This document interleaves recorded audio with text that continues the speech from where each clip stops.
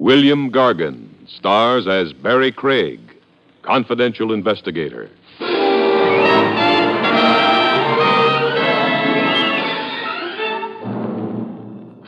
Exercise can be beneficial or it can kill you.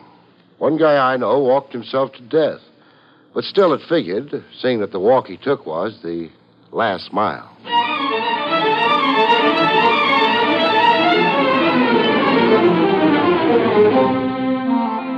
The National Broadcasting Company presents William Gargan in another transcribed drama of mystery and adventure with America's #1 detective, Barrie Craig, confidential investigator.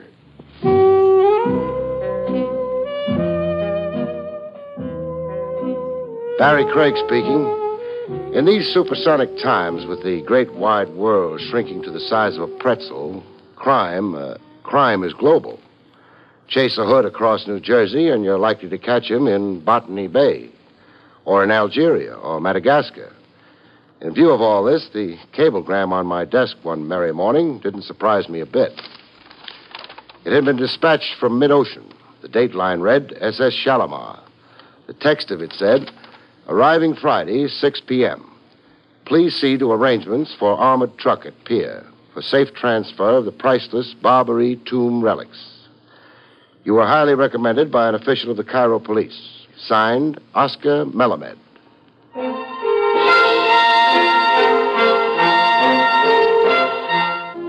The priceless cargo of anything generally brings out the worst in people, and this one was no exception. Hello? Mr. Craig? And this is? I'm Lisa Barnum. I'd like to discuss something with you. Something extremely important. Capital letter B? Capital letter B? B for the Barrie collection. Why, you're uncanny. Yeah. I learned the art of divination from one-note Olio Myers. One-note Olio Myers? A trombone player in the T-Bone Casino Philharmonic. Go ahead. Finish your joke. Olio always knew on Friday he was going to get canned Saturday. Can we meet and talk as soon as possible? Well, why not? I'll come to your place. No, I'll come to your place. But I'd much rather. I prefer women in their natural habitat, doll. It helps cement a truer understanding.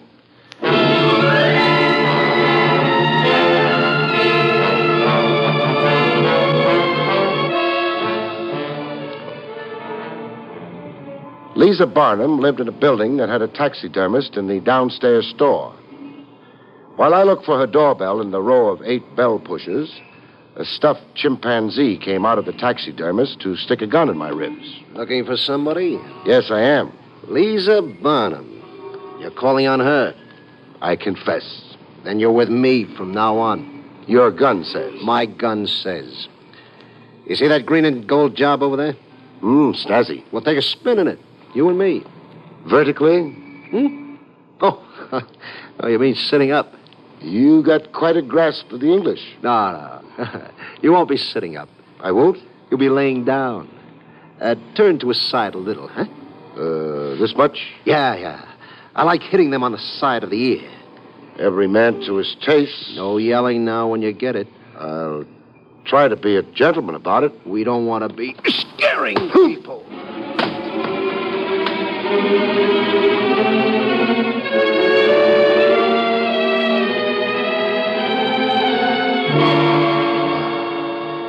I came to with my left ear as big as Dumbo the elephant's.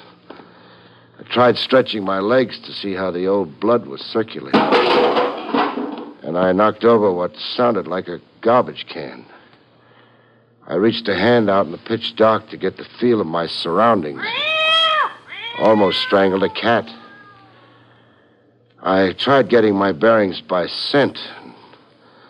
My lungs began to choke up from what smelled like a poison gas barrage. I hate saying the obvious, but where am I? In a cellar.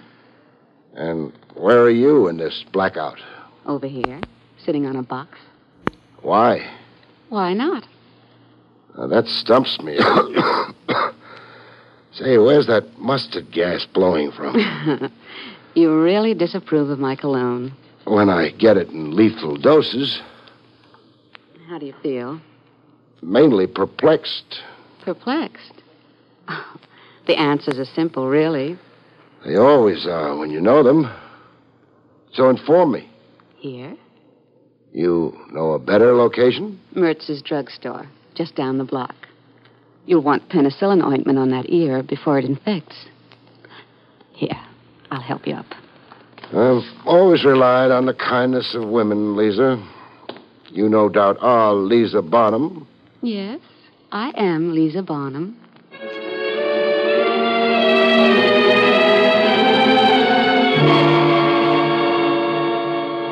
In Mertz's, I got one ear swabbed and taped while Lisa bent my other ear. I saw you assaulted on my stoop. I was upstairs at the front window. What's your floor? Second, I ran down to the street to see you thrown into that man's automobile. That man being? Why, I don't know. I hailed a taxicab and followed you. Why? Why?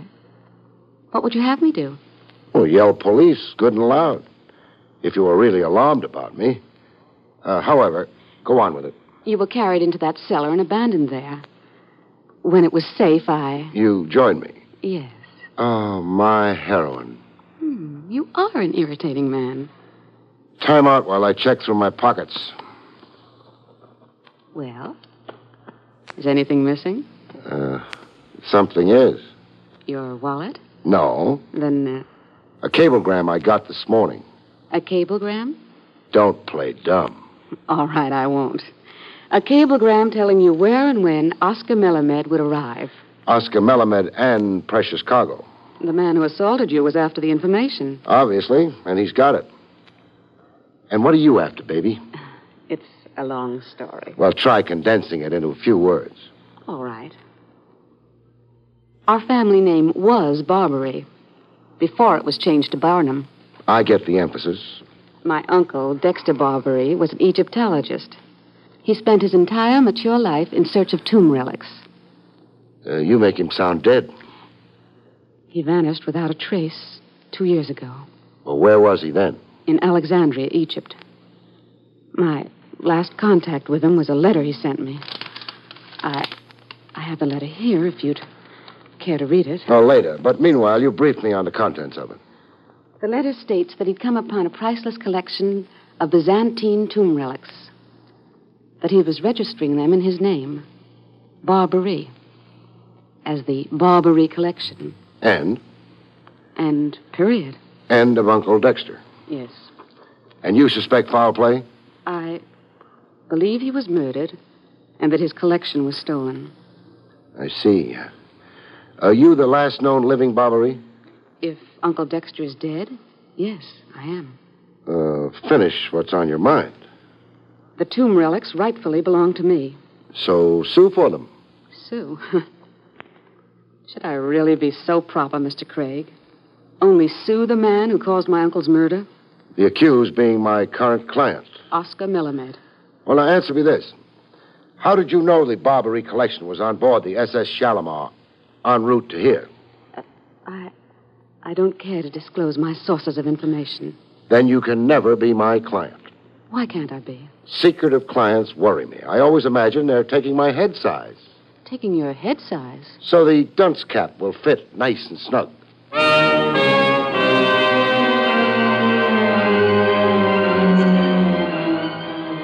Friday, 6 p.m., found me on the pier where the SS Shalimar had docked as ordered. And also, as ordered, I had an armored truck hired and standing by for the safe and orderly transfer of the Barrie collection. A guy in a red oriental fez who had introduced himself as Oscar Melamed stood with me, watching 2 giant-sized crates being loaded on the armored truck. I am grateful for your very conscientious services, Mr. Craig. Repeat that to yourself when you get my bill. Now, when the collection's all loaded, where does it go? I have given your driver written instructions. Don't call him my driver. I got the armored car service out of a telephone directory. I make no guarantees. The collection is to be stored in a vault. I have already made the arrangements. What's it all worth, Melamed, in round figures? $300,000. Well, that explains the buzzards buzzing around. Every thief in the world has plans to steal the Barrie collection. Well, we've got at least one native hood around, eager to liven up the competition. One? Mm-hmm. There will be 20, Mr. Craig. You will see. Well, the junk's loaded and bolted in, Melamed. You want me to ride on the truck? No. Be a lot smarter if I did. The driver has his instructions. Let him go. We will remain here. Well, you're sure casual with 300 G's, Melamed. I do not want you injured, Mr. Craig. That is why you remain here with me. Now, just what's that supposed to mean? Oh, that sounds like there's something up your sleeve. Some nice hunk of oriental cunning. Where is your police headquarters, Mr. Craig? Raymond and 6th. Why? Let us go there together and await the report of the daring theft. Theft of the Barrie collection? Yes, the theft of the Barrie collection.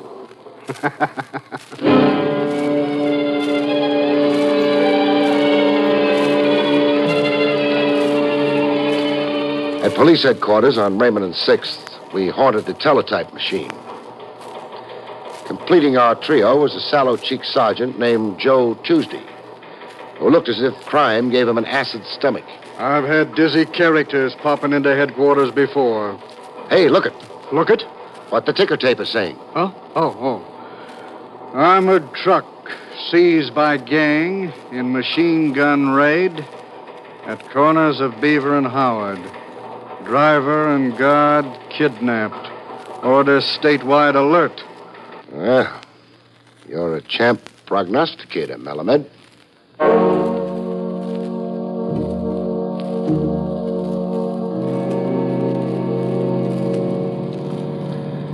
With the hijacked armored car problem in the laps of the Metropolitan Police, Melamed and yours truly went for a spin in my jalopy. The joyride was his idea.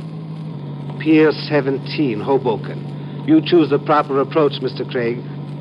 But first, you have an important thing to attend to. Like? Like the automobile behind us. See, in your mirror? Yeah, we're being trailed, all right. An old New York custom. Familiar job, the one behind us. Green and gold convertible. You have seen it before? I'm getting a nostalgic twinge in my ear. The bum one. Well, shall we tangle with them or lose them? Lose them, of course. Fasten your safety belt. Before the green and gold job behind us gave up a hopeless chase, they sent out a signal of defeat. They are shooting at us. We're out of range, Melamed. And get your fingers out of my knee. But I'm nervous. Who isn't? Now wave a last fun goodbye to the boys.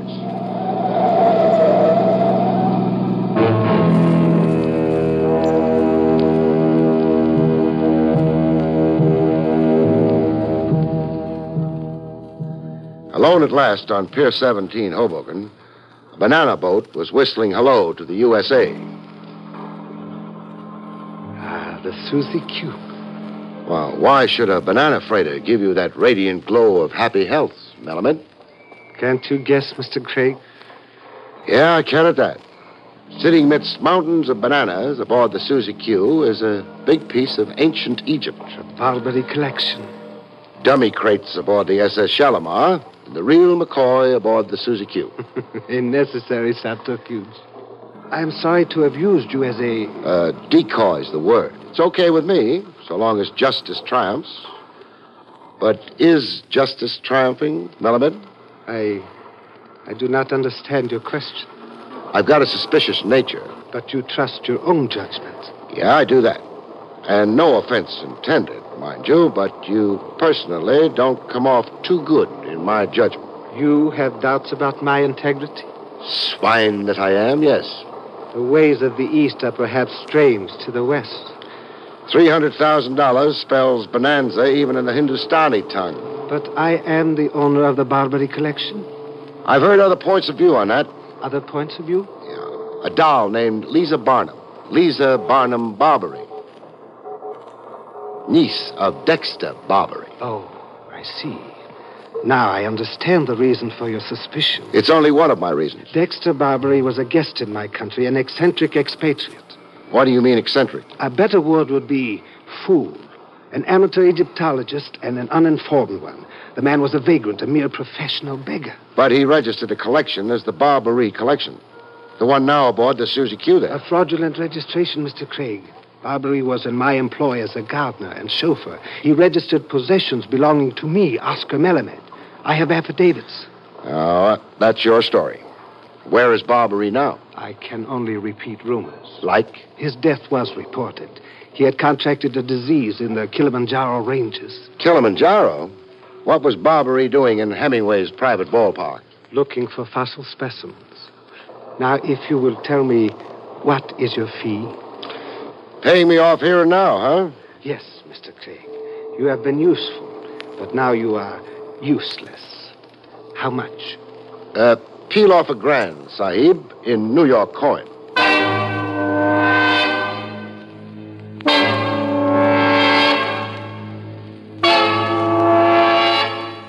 I took the $1,000 and copped off, but I didn't go too far from my ex-client. I was on his tail, automotively speaking, all the way from the Susie Q to a warehouse in Newark, where the Barrie collection was unloaded and stored. I made careful note of the address.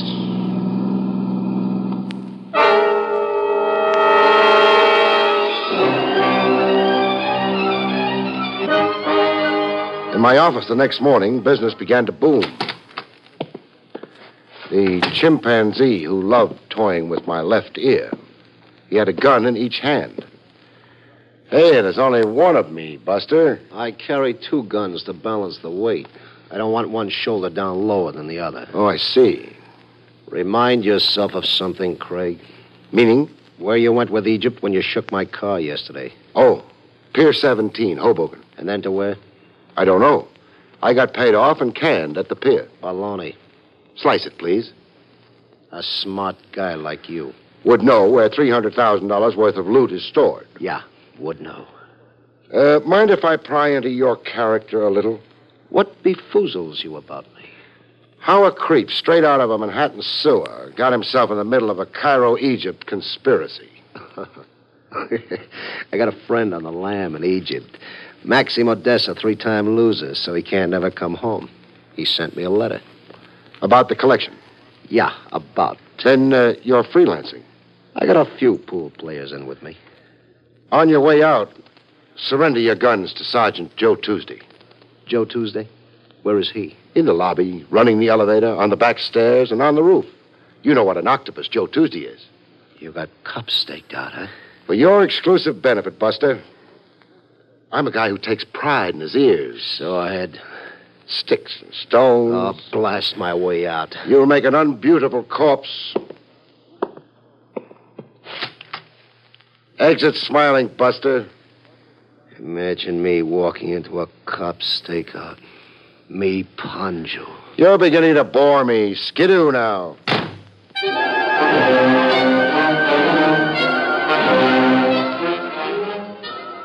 After Ponjo, the 10th Avenue Arab, came Lisa. In top form, throwing curves at me. I thought over what you said. And? I decided to take your advice. And? I engaged an attorney, the firm of Brendel, Curdle, and Damhauser. You're suing Oscar Melamed. For the Barrie collection. We've already served papers. A summons and complaint. And a restraining order. Melamed is not to take the collection out of the country without consent of the court. What adjudication are you after? Sale of the collection and the proceeds of it to me. $300,000, huh? Approximately. Lots of mink and banana royals. What about the alleged murder of your dear Uncle Dexter? There isn't much I can do about a murder done in Egypt or elsewhere. Yes, there would be the jurisdictional problem. Now, you want to inspire trust and confidence in me? Yes, so very much, Barrie. I wondered when you'd begin to coo Barrie at me. You wondered? Yeah. A doll finds her lie is showing. She brings sex appeal into the breach. It's not as old as sin, baby. It's older. What do I have to do to prove my utter good faith? prove you really had an amateur Egyptologist uncle named Dexter Barrie. Prove You don't think I made him up? Didn't you? Why, if this isn't... Mr. Craig, do you often have whams on your head? Only when my feet ache. Let's talk about the morning's news, huh? The Barrie collection's on every front page. So it is. So what? Oh, $1 million news break, figuring the space and pictures. And here, a feature interview with Oscar Melamed. How his Oriental ingenuity baffled every Raffles from Tibet to Hoboken, New Jersey. But it all does qualify as big news. Or does it mean something else to your warped mind? It does, doll. But I won't tell you. Not until I tell it to Oscar Melamed first. Now, try sitting on my lap. I'll toss you out of the window. Well, you're nothing but a stick of wood. Oh, I'll just bet you tell that to all the boys.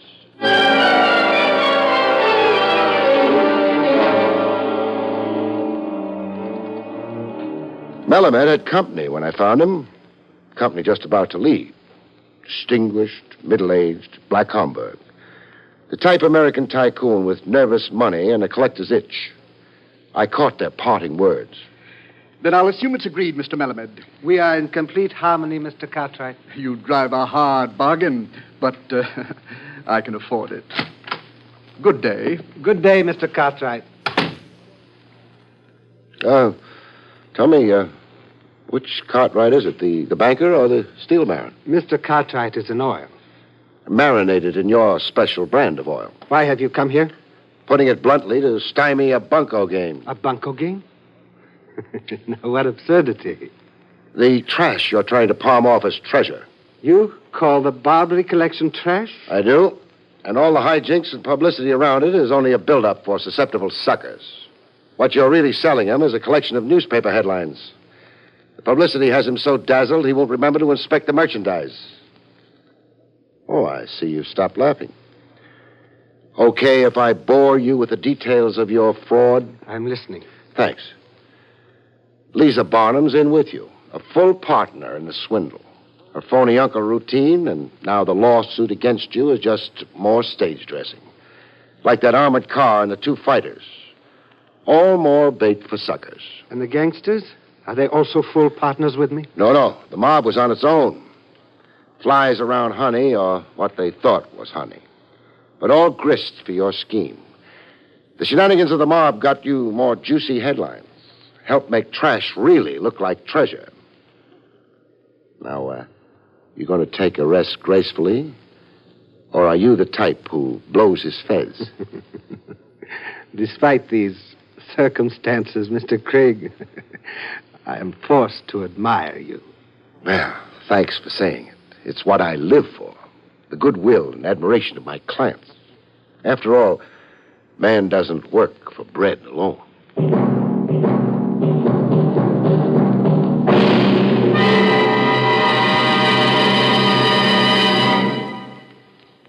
You have been listening to William Gargan in another exciting transcribed mystery drama from the adventures of Barrie Craig, confidential investigator.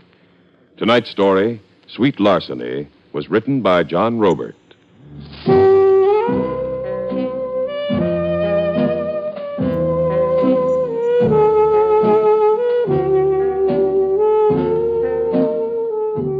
Next week, it's the strange story of Corpse on the Town, about which Barrie Craig has this to say. In Corpse on the Town, death rewrites the script of a Broadway show when a bachelor producer becomes a widower in two easy stages, marriage and murder.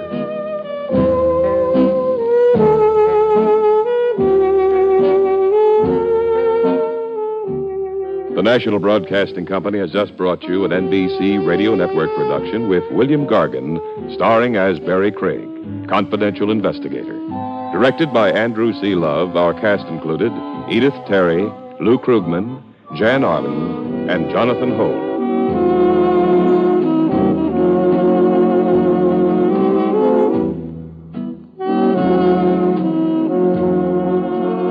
Join Groucho Marx for You Bet Your Life tonight on the NBC Radio Network.